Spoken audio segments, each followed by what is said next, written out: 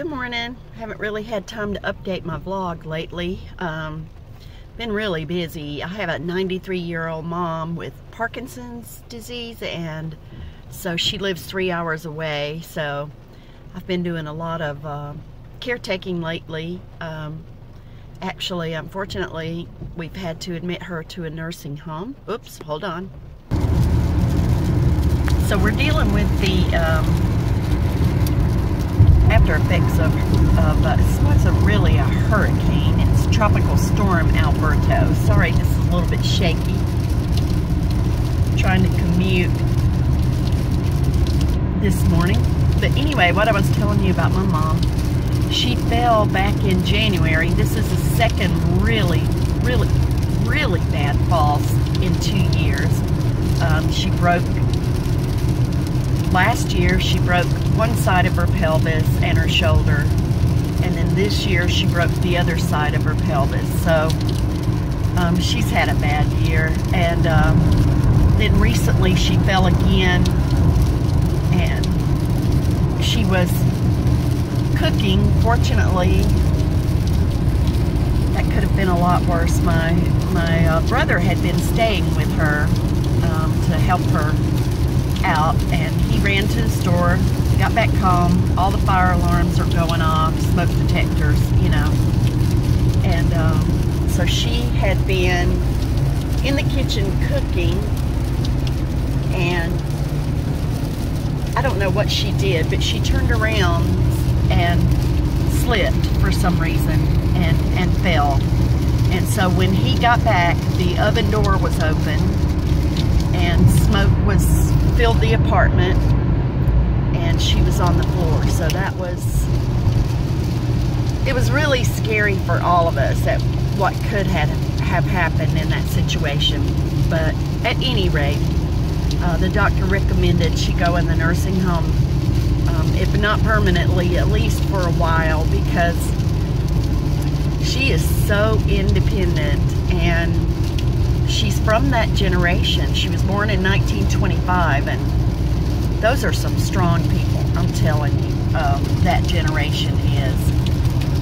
But anyway, I tell you all that about my mom, not to make you feel sad, because she actually isn't sad at all.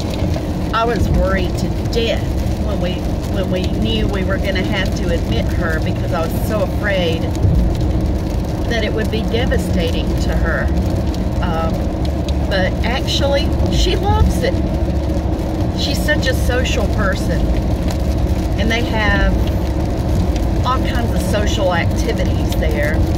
And she has Parkinson's disease. I'm not sure if I mentioned that, but that's what's been causing her to fall so much, in addition to just normal aging process. But also her Parkinson's dementia has kicked in just a little. I keep having to, every time I hit a really bad bump, having to adjust that. But she thinks that she works at the nursing home. You know, she worked all her life, and so she's just as happy as she can be. She told my brother this is the most fun job she's ever had. You get 3 meals a day for free. You get to live there. She's never had a job like that. So she's very happy to be there. And that really helps. You have no idea. We were all just so upset. She wouldn't come and live with any of the girls. We all live away, except for my one sister, Kathy, who lives there in town. And Kathy lives on her own. She's been blind since birth, but she's very independent, and she's my only sister that lives in that area. I'm really sorry about this camera. Probably should just remake this whole video, but I'm having to grab a chance while I can. Life's been busy. We all have responsibilities. You guys know how all that goes. You have to grab a chance to make a video when you can. And I did this from some encouragement from ClaudeeBeingClaudee. I started thinking, you know, really, I could just make one on my commute. I'm going to commute to work anyway, so, and Andrea from Andrea's Life does that all the time. Although she must have a better setup than I do, because I can't keep my camera standing up. So, anyway, getting off the interstate, I'll go the back way with some red lights, and that'll help a lot. But anyway, I wanted to tell you what I've been watching lately. I think everybody kind of has this travel dream. You know, one day I'm going to retire and I'm going to travel, and then you start realizing how much you're really going to make in retirement. So what I've been doing, since I can't travel, is I found a new YouTuber, and she actually ditched the corporate life, bought an RV, and she calls herself a digital nomad because she does work that she can actually do as long as she has an internet connection. And so she's traveling around the United States. And the name of her channel, which I'll link in the description, is CreativityRV. So give her a look-see if you get the chance. I really enjoy her videos. And another one that really amazed me, I can't think of it now. Oh yeah, CheapRVLiving.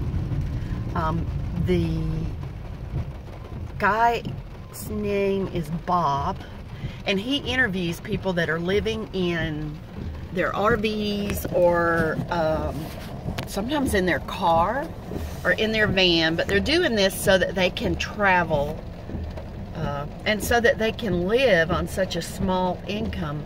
A lot of them are on Social Security, and that's it, and so they can't afford an apartment, or if they have an apartment, they can't afford food or medication, so they chose to do this. And you know what really surprised me? None of them are like, poor me, poor me. They love it. They feel like they're free.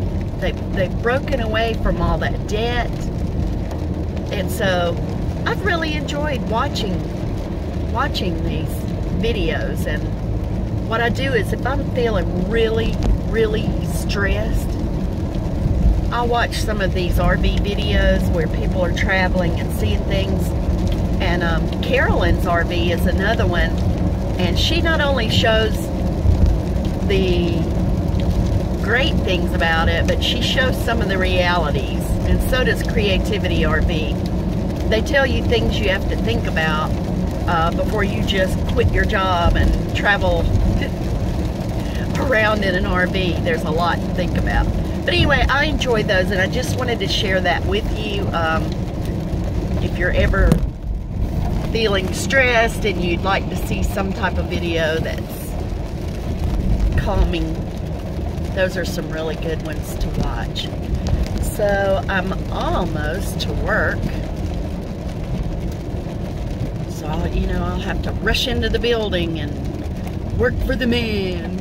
But anyway, that's okay. It pays the bills. It helps me help my family. So I enjoyed finally talking to you again. And while I'm at a red light, I can actually look at you.